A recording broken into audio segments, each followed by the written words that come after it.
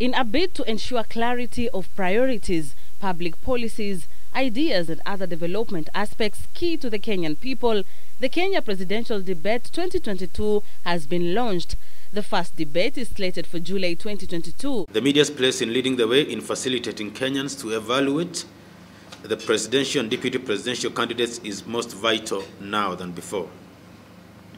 The strength of any democracy depends on citizen participation in issues of governance where the culture of a country values and protects free expression of ideas. The team is led by the head of external affairs and marketing from Nation Media Group, Clifford Machoka, and aided by the Media Council of Kenya's head of research and media monitoring, Leo Mutisia. A team of senior editors from across media houses have been established to provide stewardship of the content aspects, given how critical the debates are to ensure the public interest obligations are served.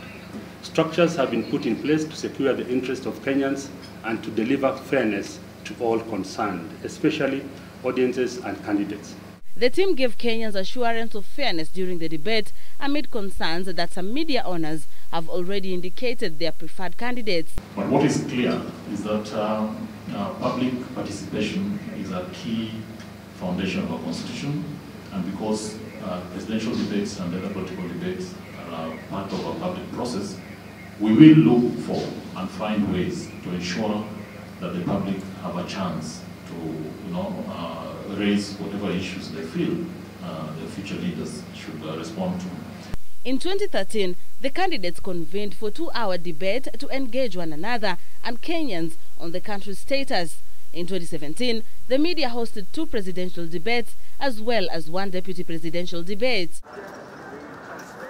Busara Naman, K24 TV, Nairobi.